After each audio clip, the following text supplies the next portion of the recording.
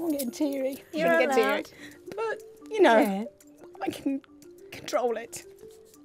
Do you wish you could see into your future? 5, 10, even 20 years from now? If you could catch a glimpse and even counter what was coming, would you do it? It's not science fiction, it's actually happening right now.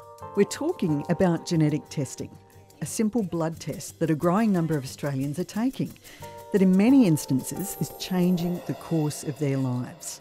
You know, it was a bit of a shock because I was like, oh, I didn't actually think like I would. Like, you know, it was like, oh, I'll check it, but it's going to come back fine. And what'd you say to your mum?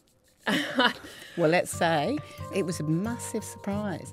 And I thought, for George, what a shock, because she's got nothing to say that she's got any form of cancer at the moment. But now the benefit, she can get preventative measures because she now knows. Same for me, because, you know, I was diagnosed as stage 4 cancer from the start.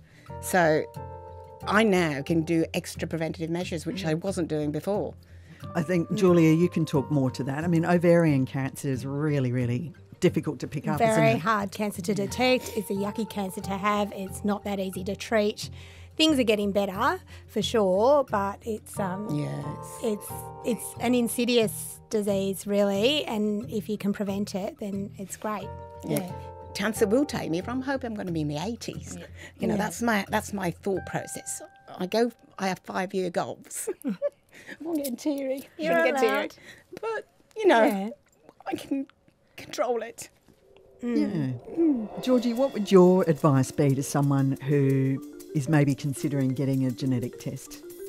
Yeah, like I am really glad that I did find out. So for anyone thinking about it, I'd probably, you know, obviously you got to do what's right for you, but for me it's been a positive experience.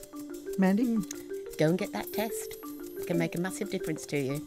You know, especially if you've got the cancer already, just find out if it is genetic, because you're helping your family in the long term, even though it's a horrible thing to know.